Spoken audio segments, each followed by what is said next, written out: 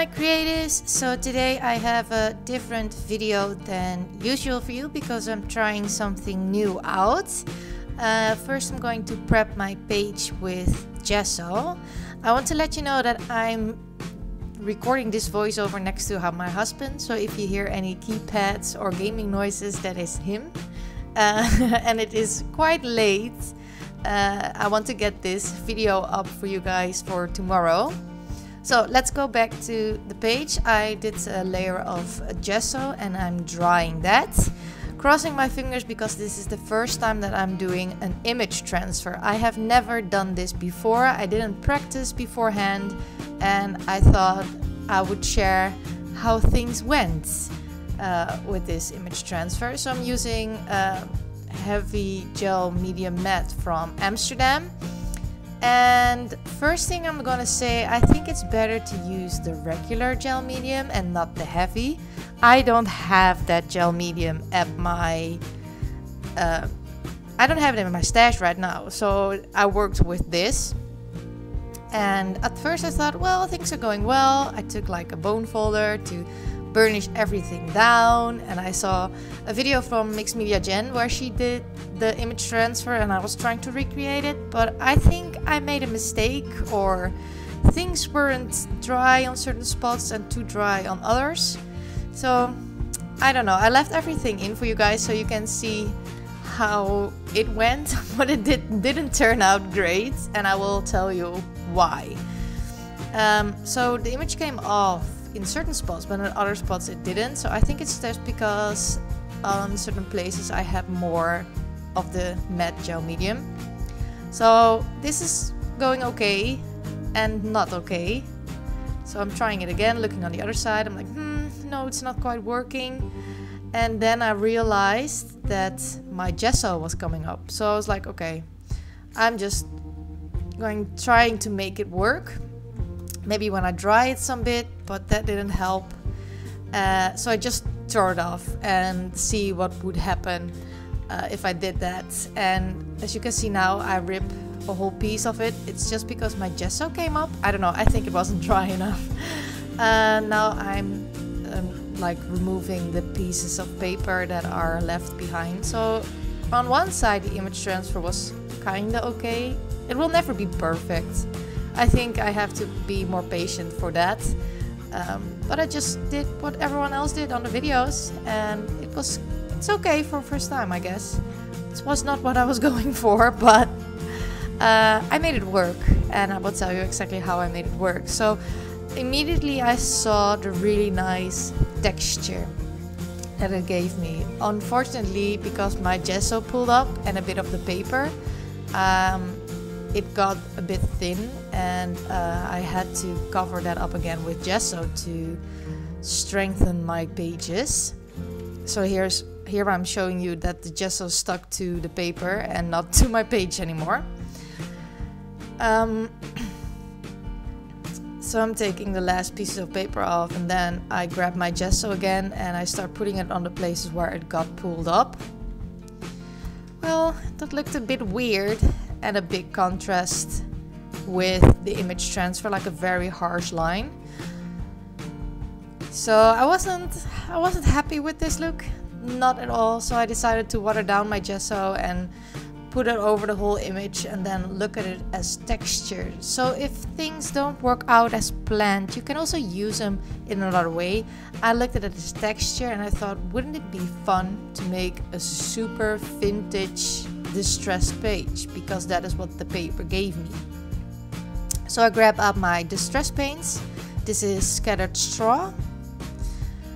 I took Frayed Burlap,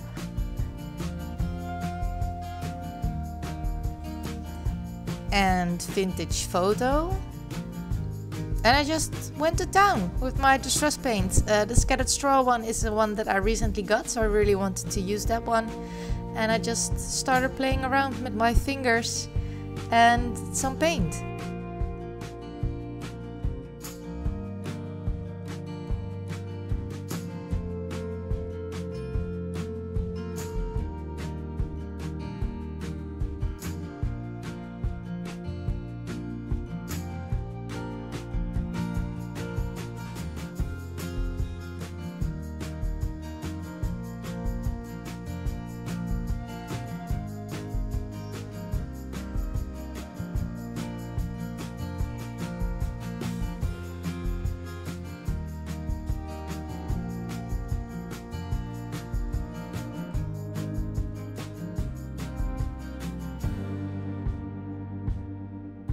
I really like the texture that I was getting. You could really see the structure of the paper because I was adding the paint, and especially when I started to add the darker colors, it really came to the front, and I really like that.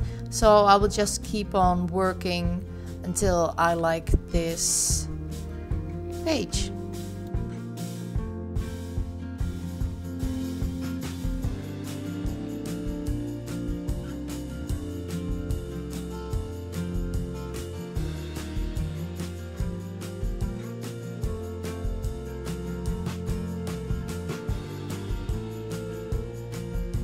So after I dried this, I mixed some blue. Of course, I really like the rusty blue look. I don't know how you call that. The typical vintage look with some blue in there. And I know that the distress paints layer really beautiful because they're not opaque. So you can still see the colors underneath, but also see the color on top.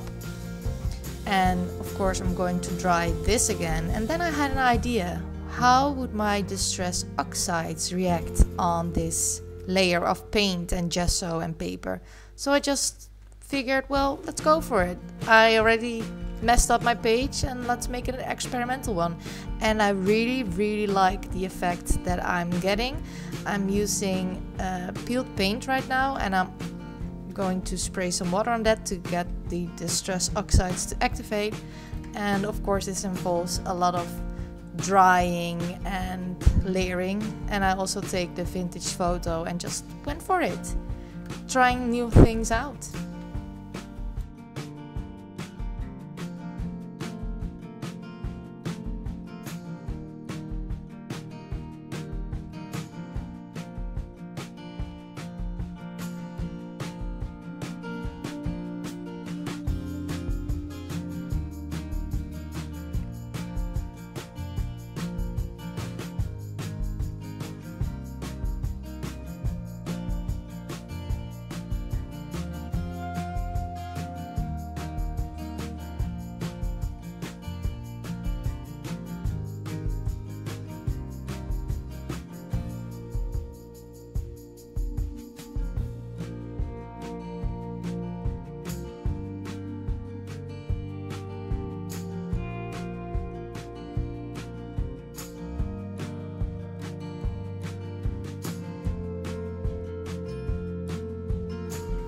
So of course I had to add some blue again. This is the broken china from the distress oxides, and I'm doing the same what I did all the time and just layering everything up. I really love the distress look. I really love it.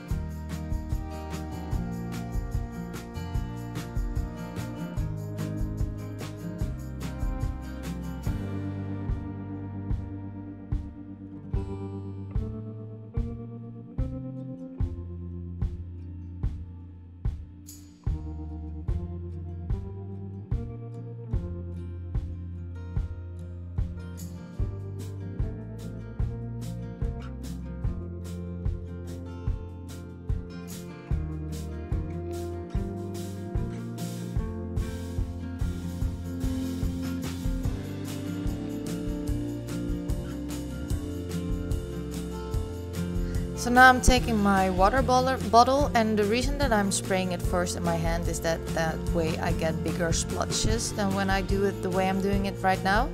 And I like the variety of size. Because the distress oxides react with water, you get an extra oxidation, or you can pick up the ink to make some kind of a bleach effect. This also works with dilutions and all the distress products. Even with the paints, although you have to be quick with the paints because when they are dried, they are permanent. And now it's time for some stenciling, and I figured, well, I'm in a Super Tim Holtz mood. Let's take some distress inks, the regular ones in vintage photo. I don't think too much about when I place my stencils down. It's more for a background and the texture. I just do what feels good, and it's quite randomly when I do this. I don't really have a plan. the only plan I had for this page was I want to try an image transfer, and this is what came out. So you don't always have to have a plan on what you're going to create. Just try something. If it doesn't work, make it work, and you will be challenged.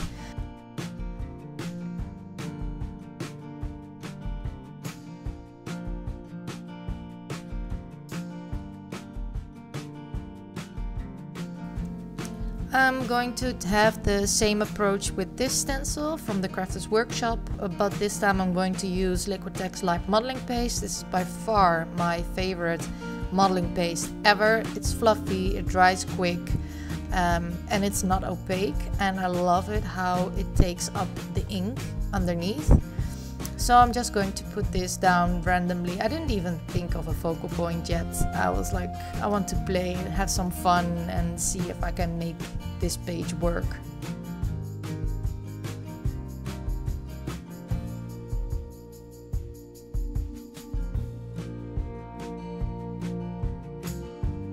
So I let this dry for a little while, and in the meantime I went through all the beautiful Happy Mail that I got from you guys, and I found some awesome pieces that really fitted this page. I believe this is a piece from Marie, and this is a piece from Lizzie that I'm using, and the quote on there is perfect for this page. It says, "Life is like photography." I have to wait to see what the rest is. At least it says something about negatives, and I thought it was really fitting with my failure from my page. I learned from it, and I really made a beautiful page, I think. I really love what I did here. So mistakes aren't a bad thing. They happen, and you can turn them the way you want them. Just be open-minded and don't let yourself get down by mistakes. Especially in art. I think I learned most in art by making mistakes, and I call them happy accidents. I think I heard Dina Wakely say that before.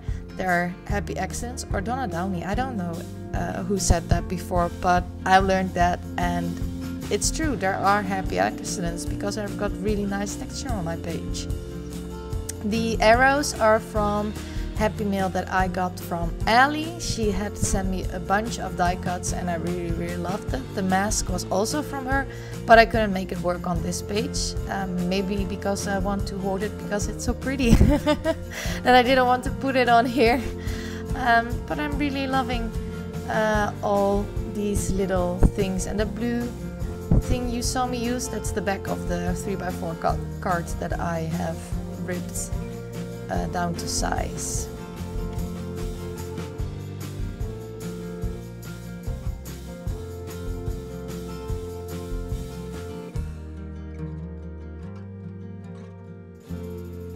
I stick everything down with just regular all-purpose glue I buy at Action. I love this glue, it's super cheap, it sticks like crazy. It's not acid-free, but I don't worry about that right now.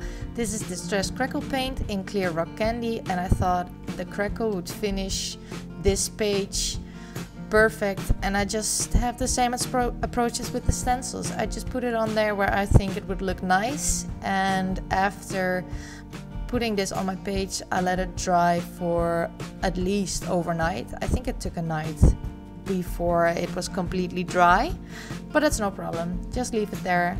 And an important thing is with the Distress Crackle Paint that you really let it air dry to get the optimal crackle. I don't know how to say that. The best crackle you can get. And yeah, that's it for this page. I hope you enjoyed it. Of course, there are some still shots at the end.